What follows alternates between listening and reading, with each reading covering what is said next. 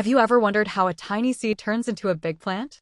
In this video, we'll explore seed germination, the first step in a plant's life. Let's break it down simply, with visuals and examples you can even try at home. What is germination? Seed germination is the process where a seed develops into a young plant or seedling. It's like the seed waking up from sleep when the right conditions are met. Here is a formal definition. Germination is the process by which a seed begins to grow and put out shoots after a period of dormancy. For a seed to germinate, four main conditions must be met. Water activates enzymes and softens the seed coat.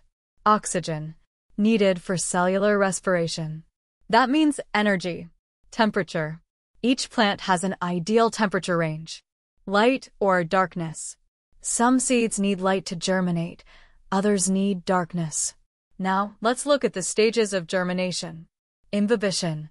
The seed absorbs water and swells.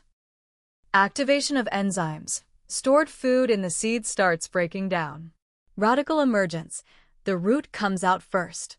Shoot, plumule, growth. The stem and leaves begin to grow upward. Seedling development.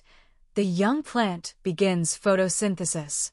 Here's a fun experiment. Take 3 to 5 mung bean or mustard seeds. Place them in moist cotton or tissue paper. Keep them in a warm place and watch the changes daily. You'll see the root in 1 to 2 days and the shoot in about 3 to 5 days. Let's recap. Seed germination needs water, oxygen, temperature, and sometimes light. It starts with the root, then the shoot, and leads to a new plant. Now it's quiz time. What comes out first, root or shoot? Name one condition needed for germination. Which part of the seed stores food? Comment your answers below.